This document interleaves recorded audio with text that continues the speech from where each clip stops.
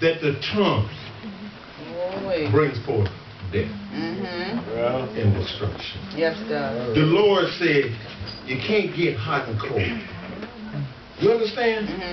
So if you're speaking life into a thing, then quit speaking death first. Well, when we speak death and destruction, we can't resurrect it. You dog your friendships. And then when things get better, all of a sudden you want everybody to praise your friendships. No, I remember what you said just a month ago, or a week ago. No, he's fooling, girl. He's trying to fool you. Don't trust him. Because I remember what you told me. Remember, when we go through things in life and God enables us to get through, I don't want a recording walking behind me reminding me of all that I said along the way. All right. That's like never getting out to the other side, because the other side is still following me because I made a recording of it. And it's on auto playback, and it goes on and on and on, and it's synchronized to my spirit and my ear, and all I hear is this goop. Come on. The Lord says, woe unto you scribes and Pharisees, you hypocrites! For you devour widows' houses, and for a pretense make long prayers. Therefore ye shall receive the greater damnation. Another side, these folks, they're not live. They're living one way, but they want to pray from sun up to sundown.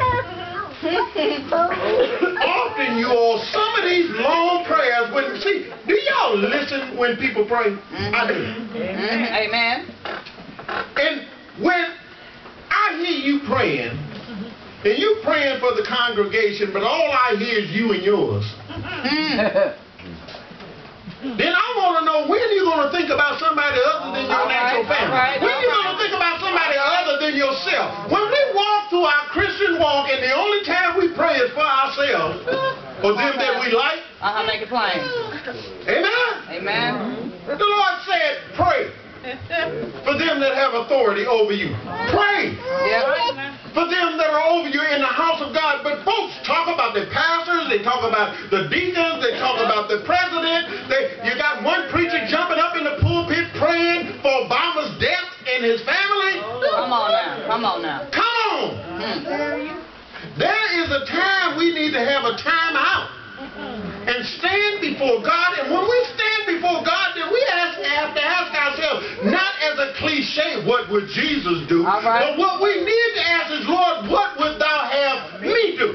All right, come on, Pastor. I know what Jesus did. The point is, what does Jesus want me to do? We sang a song, Hear My Lord. Oh, Lord. You can use anything. Lord, you can use me. But only if I'm comfortable with it. Yes, Lord, I'll go, but give me the specifics first. Is there any danger out there, Lord? Is there any Philistines around the corner, Lord? Are Goliaths, all the Goliaths dead, Lord? If it's safe, I'll go. Here am I. Will I get glory out of it? Will I get praise from it? Will the church pat me on my back and say, well, you just did such a wonderful job? Understand, if you desire to have the praise of men, and the things that you do is that that man may pat you on the back, then you have your reward. That's right. I don't want my reward from you all, because there's nothing you can give me that God can't give me better. Amen? Amen. Somebody said, well, I loaned the pastor one time. And you better thank God gave it to you to do it. You understand? I fed the pastor. I took the pastor out and I fed him dinner. You better thank God that God allowed you to have the money. Amen. Amen. The word did not go far. It says that he that giveth what? A prophet a cold drink of water in the prophet's name, receive the prophet's reward. That prophet is praying for you. Amen. And asking God to bless you. But too often, see, if you get the wrong prophet in the pulpit, then he will play on your sentiment and he will rob you blind.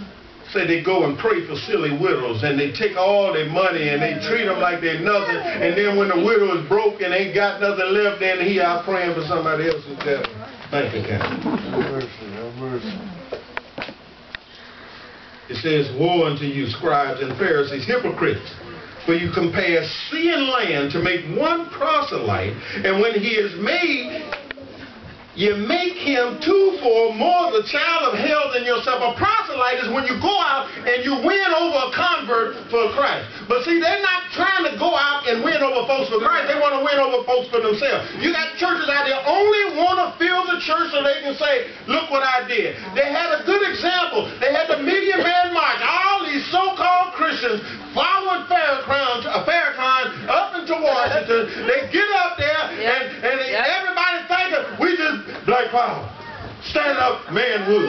And he get out there and Farrakhan stood up over all them Christians and say, no matter what the reason you came, I want you all to know that Farrakhan did this. I say, you certainly did. All these so-called men of God standing up there under a Muslim, being led by somebody not even of the same faith, not even worshiping the one that gave them life. All right. Amen. And he said, I did this, and you all fell for it. Understand? He said, woe unto you, ye blind guides, which say, whosoever shall swear by the temple, it is nothing. But whosoever shall swear by the gold of the temple, he is a debtor. Ye fools and blind, for whether is greater, the gold or the temple that sanctified the gold? And whosoever shall swear by the altar, is it nothing? But whosoever swears by the gift that is upon it, he is guilty. Ye fools and blind, for whether is greater, the gift or the altar that sanctifieth the gift? Whoso therefore shall swear by the altar, sweareth by it, and by all things thereon. And whosoever shall swear by the temple, sweareth by it, and by him that dwelleth therein. And he that shall swear by heaven, sweareth by the throne of God, and by him that sitteth thereon. Understand, you all, when you make a vow, when you swear by anything of God, what you're doing is asking God to witness what you say. All right. Amen. No, honest, I swear I'll pay you back. I swear to God I'll pay you back. God is my witness. God will know. He hears what I'm saying. Y'all ought to be ashamed of yourself. Because you're standing with your hand to God and know you have no intention of doing anything that you said, yet you invoking God to witness your life. And you say, but I'm saved. But what he wants you to know, see, too often we want to swear by the altar. The altar is just an orifice in the house of God. We want to swear by the preacher. The preacher is just an officer in the house of God. I want to swear on the temple itself. The temple is just a place of service for God.